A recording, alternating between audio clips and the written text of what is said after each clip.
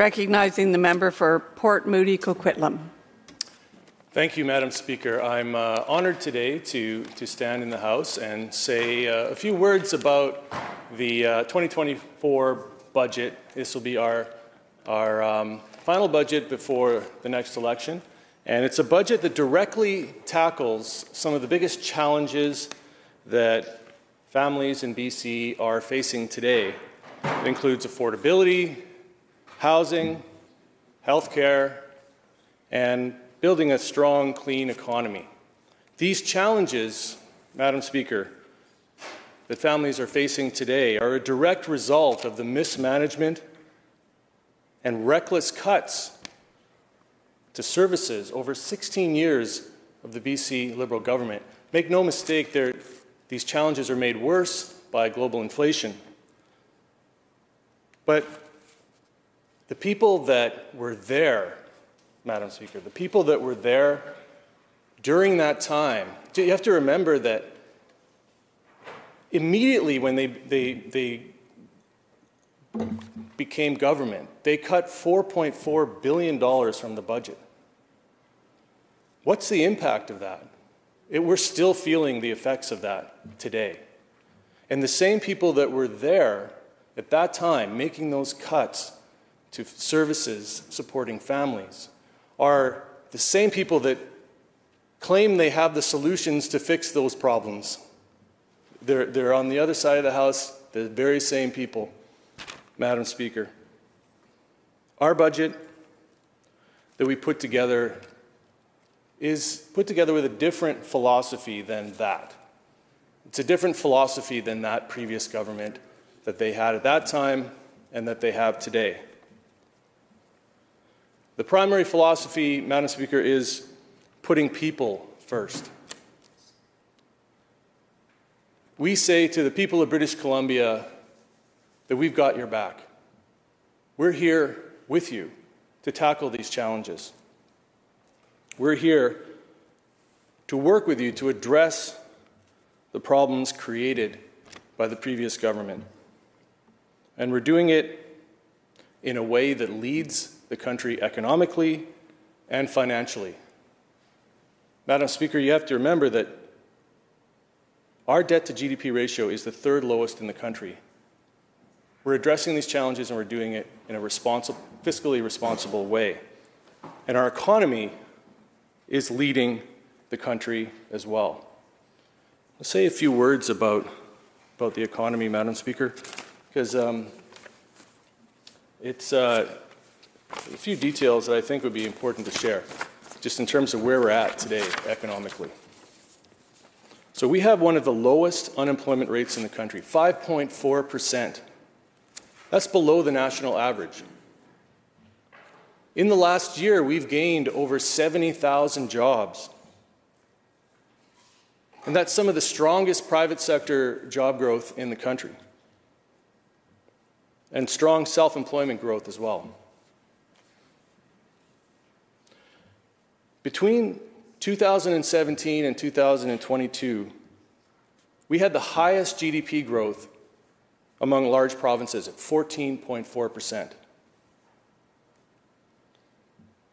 We recorded the highest average hourly wages in the country. That's where we're at right now. From 2017 to 2023, our exports increased by 30%. And from 2017 to 2023, women's employment grew by over 100,000. We're leading the country, Madam Speaker, economically, and it's because of the way we tackle these things. The philosophy on the other side is to cut taxes for the top 2% and then willy-nilly cut services to try to balance the budget. Cutting funding here and there and everywhere just to try to make those numbers work. Pull money from ICBC, pull money from BC Hydro, just try to make it work somehow. That's their philosophy.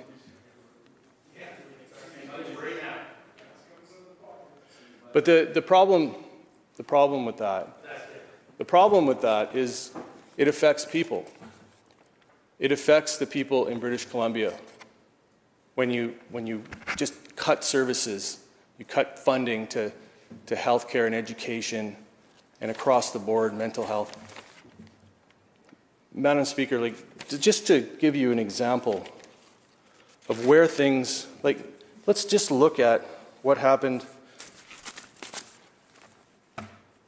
Well, before I get to that, actually, Madam Speaker, why don't we start with affordability?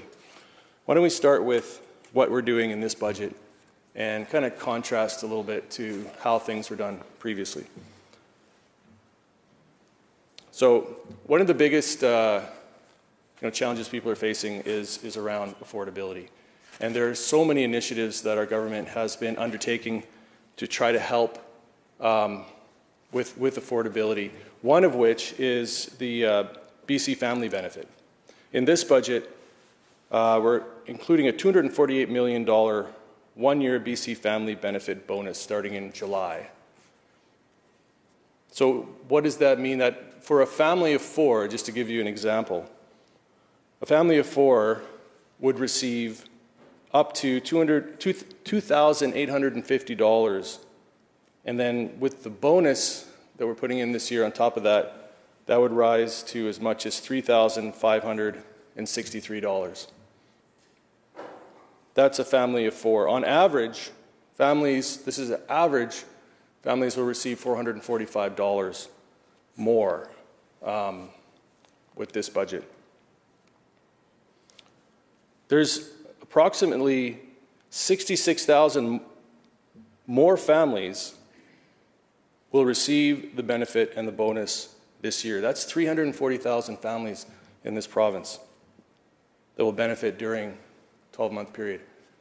That's the philosophy that we're undertaking. We recognize the challenges that people are facing, and we want to address these challenges by working with families, working with people across the province. If you contrast this to how families, how children, how young people were affected by the budget of the previous government, just as an example, they, in their time, cut $187 million from child protection and family development.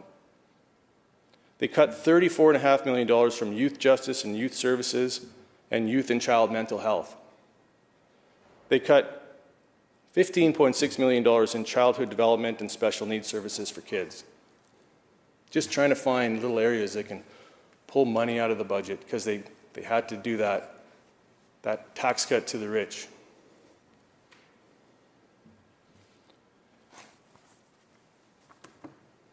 But there are many other initiatives that we're undertaking in this budget, one of which is the BC Electricity Affordability Credit. That's up to $100 on your BC Hydro bill that you're going to get credited back.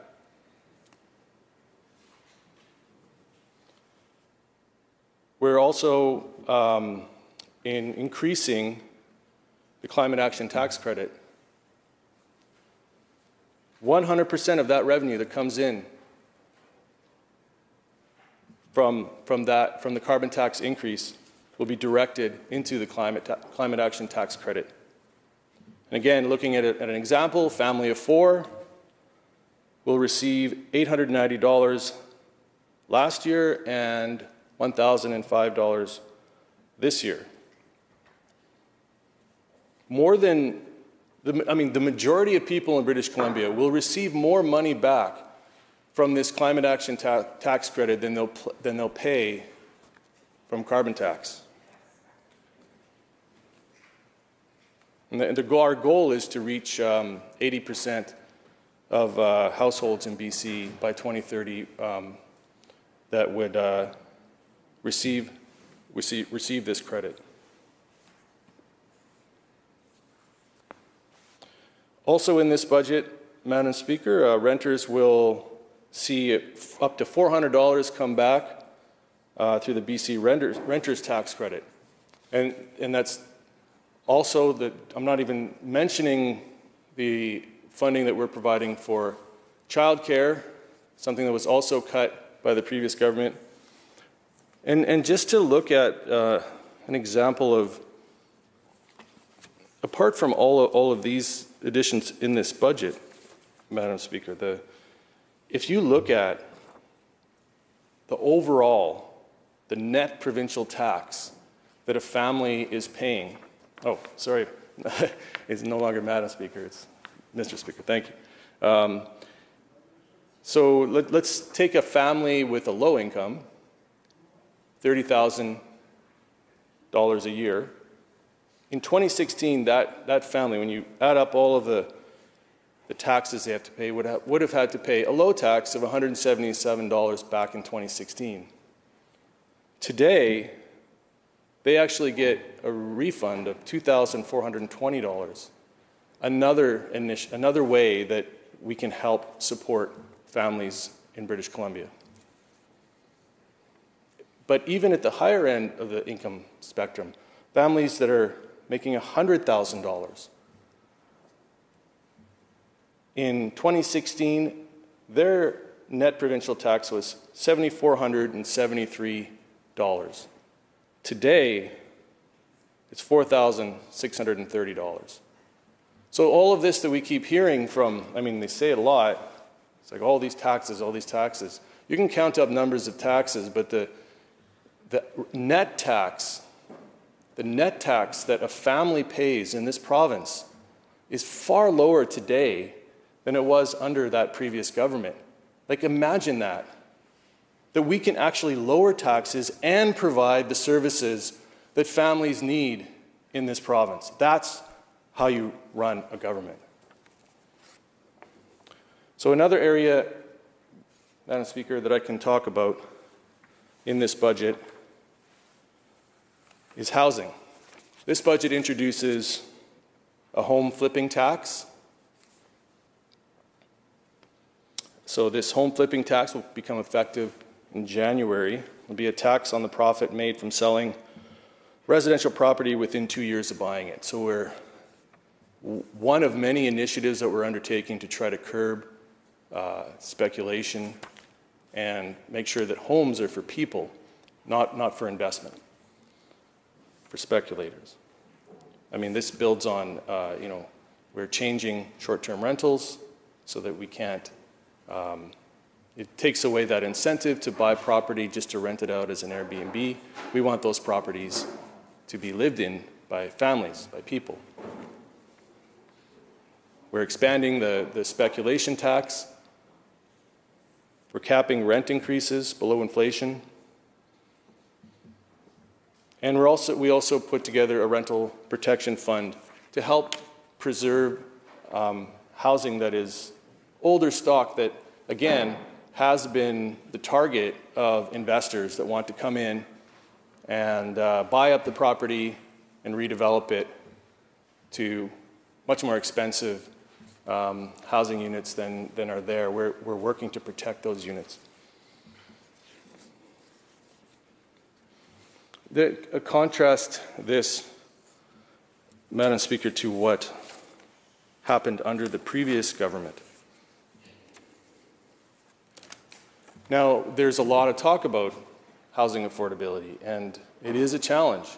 We have to remember that during the time of the BC Liberal leadership, the average price of a home went from less than $400,000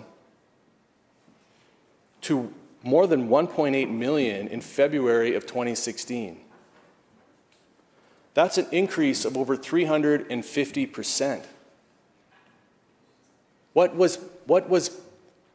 happened during that time was an incredible amount of speculation that came into the market.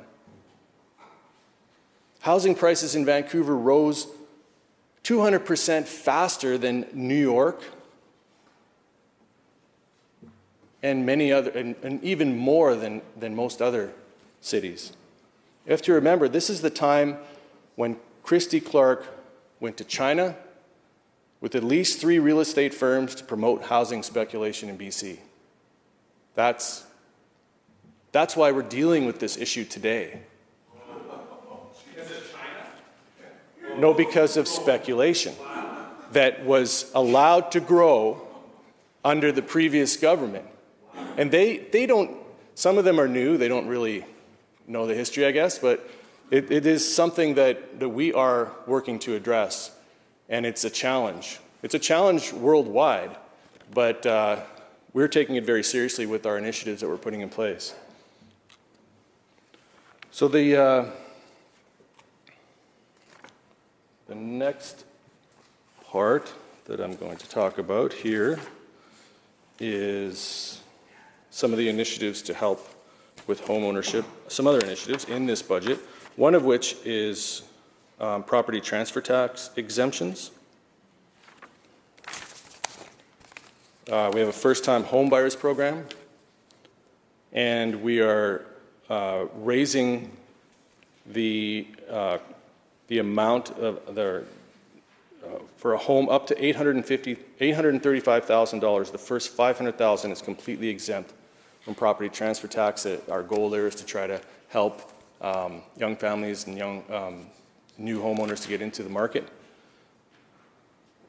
So people purchasing newly constructed homes worth up to $1.1 million will also see lower costs through the newly built home exemption. Of course, there's also BC Builds. The Homes for People plan is getting $198 million in new funding for BC Builds. That'll help create more middle-income housing for families and people.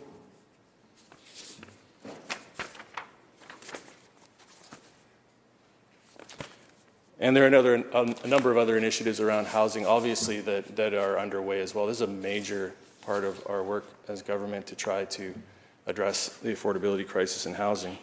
The next area I want to talk about is healthcare and services. The budget provides over $8 billion over 3 years to strengthen healthcare, K-12 education, justice and public safety, and to also help people who need care and support. The number of initiatives that are undertaken in healthcare is also not just this budget, but we've created a new contract for family doctors. We're seeing a net new increase in family doctors, quite substantial, 900 new family doctors within the last year. Thousands of new nurses, with allowing some changes in international credentials, helping there as well. We're also investing not just in the services, but in the capital investments as well. $13 billion over the next 3 years to support construction of long-term care, acute care, and cancer care facilities. We're getting new cancer care facilities in Surrey, Burnaby, Nanaimo, and Kamloops, just to name a few.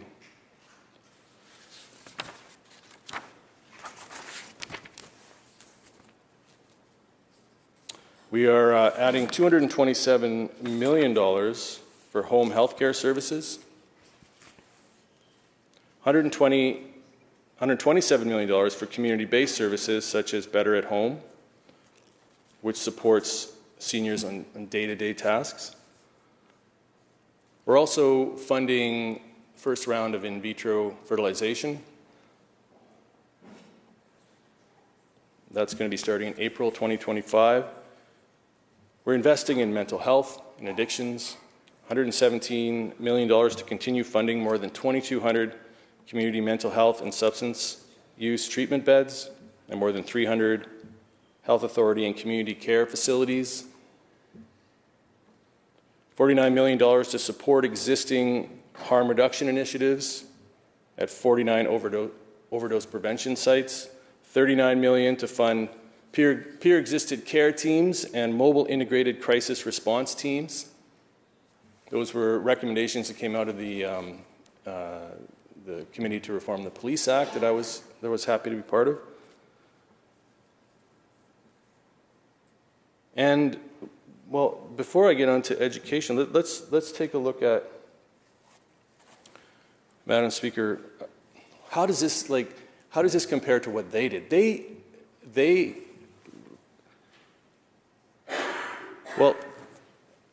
There's so many things that they did. I think it was $360 million that they cut from the budget in healthcare during the time that the leader of the opposition was health minister.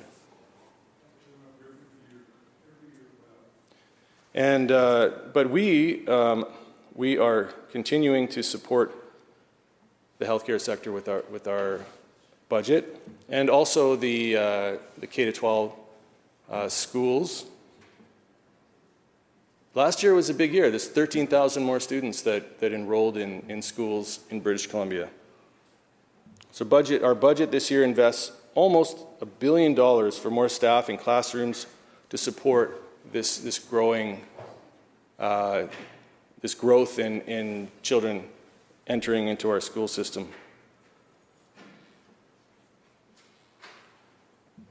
Students will also be supported with $225 million for the Classroom Enhancement Fund to hire more teachers, including special education teachers, psychologists, and counselors. And $4.2 billion in capital investments to build, renovate, and upgrade schools for seismic upgrades and for playgrounds over the next 3 years in this capital plan as well.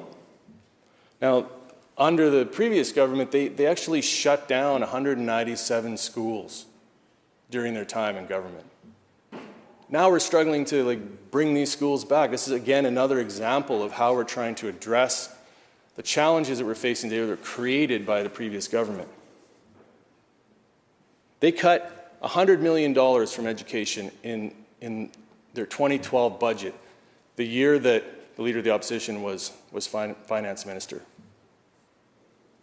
What effect did that have on students from that point forward? Imagine the things that had to be cut from our children's classrooms, just from the decision to eliminate $100 million from their budgets. It affected people.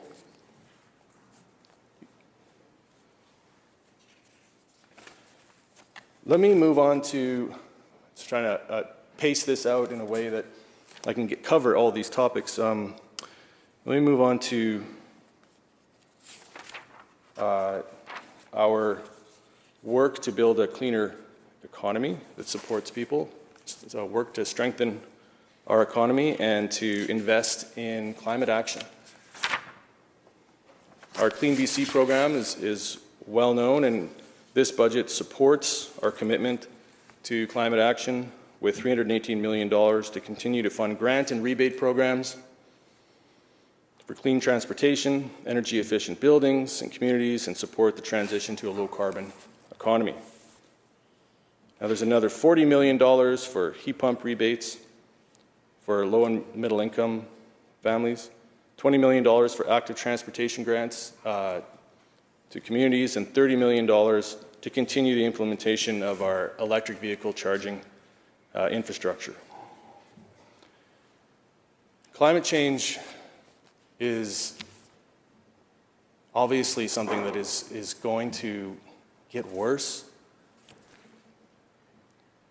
It is a primary moral obligation of government to take action on climate change. Meanwhile, Mr. Speaker, on the other side, there's almost a competition to see who believes less in climate change between the opposition party and the BC Conservative Fourth Party.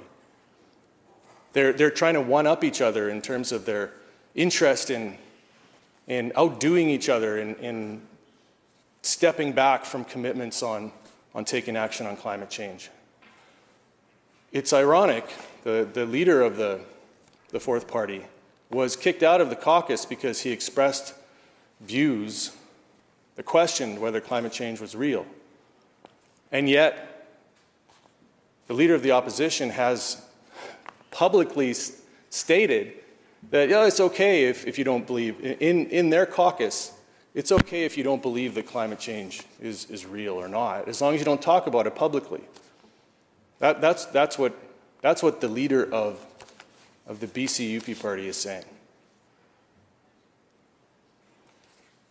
Our children are inheriting the world that we are leaving to them. And for some reason, there's a lack of interest and a lack of understanding that we need to be taking action on climate change on the other side of the house. They don't seem to understand it. And meanwhile, we're facing unprecedented flooding events from atmospheric rivers. The Nooksack River flooding that happened in 2021 cost over $1 billion. There is a cost to that. The forest fires that are raging across the province nearly like every summer now with increasing frequency, there is a cost to climate change. And we have the moral responsibility to take action on that. We're also investing in emergency management to help deal with these challenges. That's in the budget as well. $405 million more over 4 years to bolster the province's capacity to prepare for and respond to future climate emergencies. This includes $154 million in operating and $21 million in capital funding to support additional wildfire response, recovery, and infrastructure resources following BC's record wildfire season in this last year.